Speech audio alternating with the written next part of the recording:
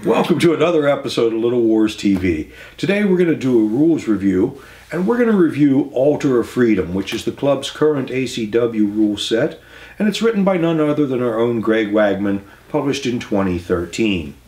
Just for a disclaimer, my name appears in the rules. I'm not going to let that influence my judgment. We rate the rules on 5 categories on a scale of 1 to 10.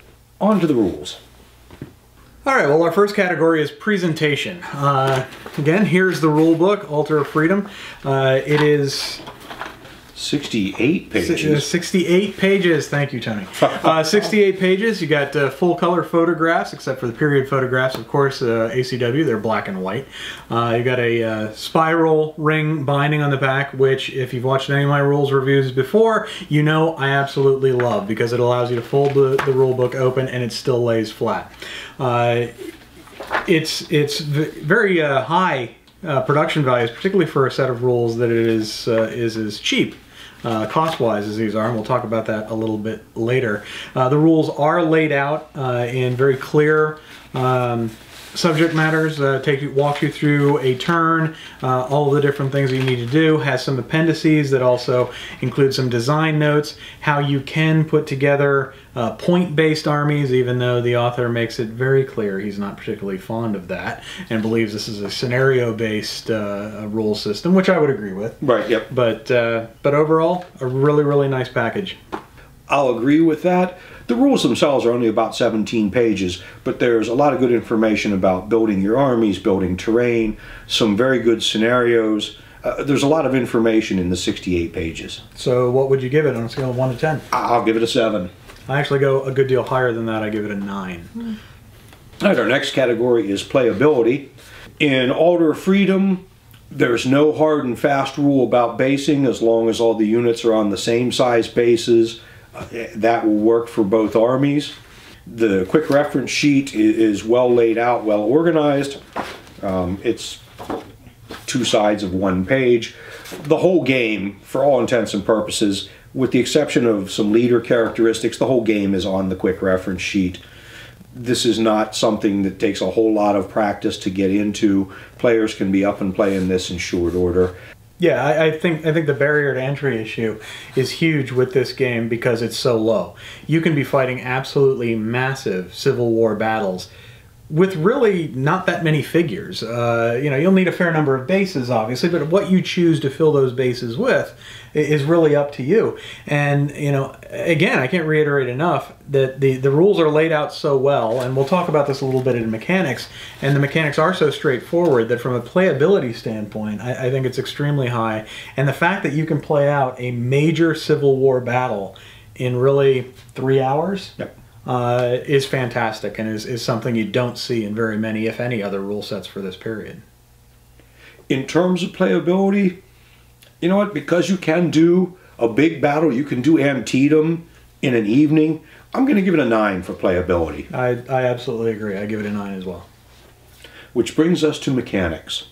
Mechanics, you know, you're going to find for a good portion of Altar of Freedom the kind of traditional, you know, you move a certain amount, you may have defensive fire, you have offensive fire, you roll some dice, and you get your result based on some modifiers. So in that sense, I think that the rule set is fairly standard in using that as the base combat mechanic.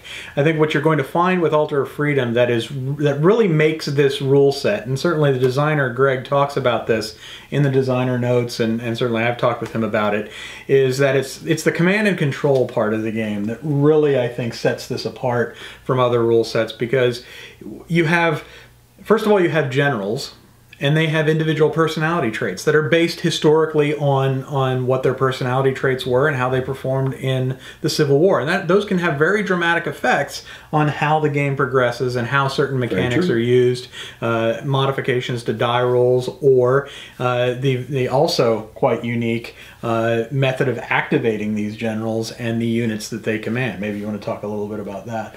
And here's where I'm going to diverge a bit from where you're headed, and I'm going to commit some heresy.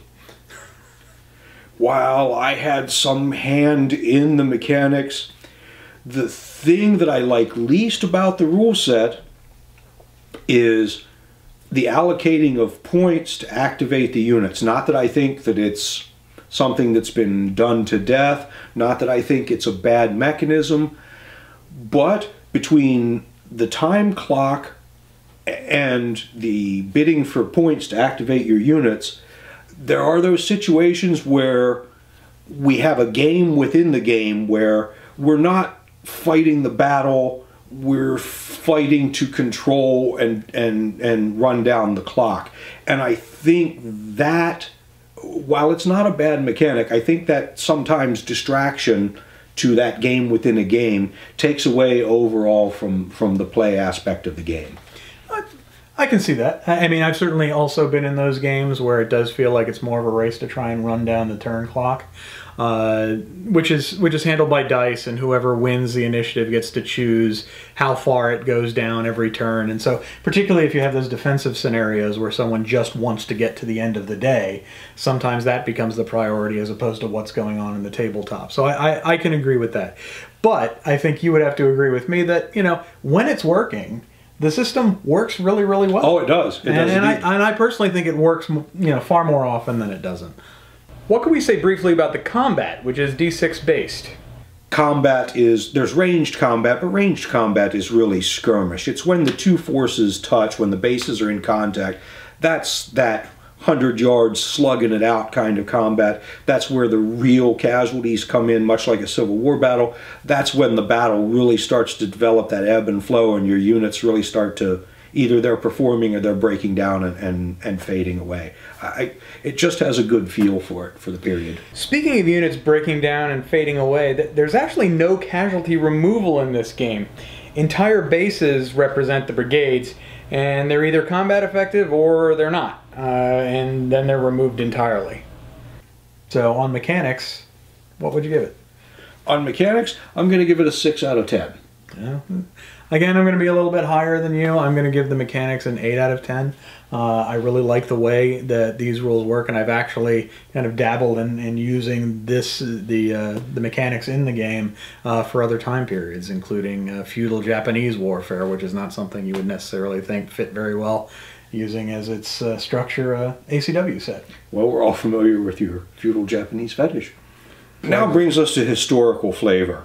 I like these rules for the Civil War. They do have a good bit of period flavor. The generals, as Steve alluded to earlier, are all rated for some characteristic specific to that general, and not necessarily overall, but that general in that particular scenario. Again, this is a scenario-driven rule set.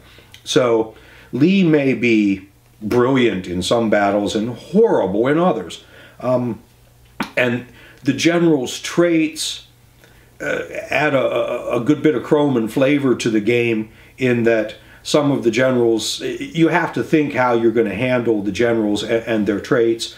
Because the rule set is designed to cover kind of grand tactical battles, and there aren't a whole lot of modifiers, and there aren't a whole lot of specific mechanics for even necessarily troop types, other than artillery versus, you know, infantry, and maybe cavalry have a little bit more movement. I think the mechanics themselves of the game on the tabletop are fairly generic. You know, as much as in the last section I talked about being able to adapt it for use in other time periods, well, part of that is because they're somewhat generic. So it really does rely on the general's traits to give it that historical flavor. I don't know that there is a way that for the actual tabletop stuff you could have given it more of a historical flavor, but if there's an area that it falls short, maybe it is there. So for historical flavor, I don't give it as high a score as I do on some of the others. I would give it an 8, and of that, probably a good 6 points are all because of the general's traits and the way that those are handled in a very creative and interesting way. I'll go along with that. I'll second that. I'll go an 8 as well on historical flavor. So now we come to support. You know, what is out there beyond just the rule book if you decide to go ahead and purchase this. I mean, a couple areas to look at support. One I look at is what additional stuff is out there, what additional scenario books. Because again, that's important with this rule set, because they are designed to be used with scenarios and not so much just pickup games where people build an army for a certain amount of points. And, you know, Greg, as the author, has certainly put out some of those scenario books, I think focused on the battles of the East and the battles of the West. And so that level of support is there. Now, if you have a question about the rules, there isn't a forum you can go to discuss it. I think Greg has told me he answers emails every once in a while about the rules, which is helpful as far as it goes. But you know, really, if I'm going to give a high score on support, I want there to be an active community and, you know, a forum where you can go to and get help from the author and stuff like that. And, you know, just, you know, new material coming out on a regular basis to support the product. And that's really not there at the level that I think, you know, would be great. But Greg's a very, very busy man. Very busy. Well, you know, as far as new material for any historical period, at some point or another, there isn't any. So I'm not going to fault him for that. Greg does have a website. Maybe we can put that up as a link at the end for some information about the game, some scenarios, some of the terrain making stuff he's done. Some of that information is available. So what would you give him for support? I'm going to give it a 5. Okay. I'm going to give it a 6. Okay. And good thing remembering about the website, which has the terrain tips. There are some really excellent ones on there, actually. So to wrap things up in our final thoughts on Altar of Freedom, if you've watched any of our other rules reviews, you know that we weight the score that we give for each of the 5 categories, and that's how we arrive at our final score. For presentation and support, they're worth 10% each. Historical flavor is worth 20%, while playability and mechanics are worth 30% each. So when you add up my scores and you do all the weighting, you arrive at a final of 82, which is pretty good for me. And I came out to a 71, which also I think that's a good score for a rule set. I really do. Here's the big question. Do you think these rules are worth the cost? And that cost being $25 for a hard copy or $15 for a PDF? Well worth the money. Frankly, I think that's a steal. I do really like this rule set. I think if you want to do grand tactical battles that you can play in one night, this is the rule set you want to go with, and it's not going to bankrupt you in the process. If you go to our website, you can see other members of the club have scored the rules as well. And we're always looking for feedback. If you've played the rules, you have any experience, you can certainly give us your feedback, your scores on the rules. That's right. Thanks a lot for watching Little Wars TV.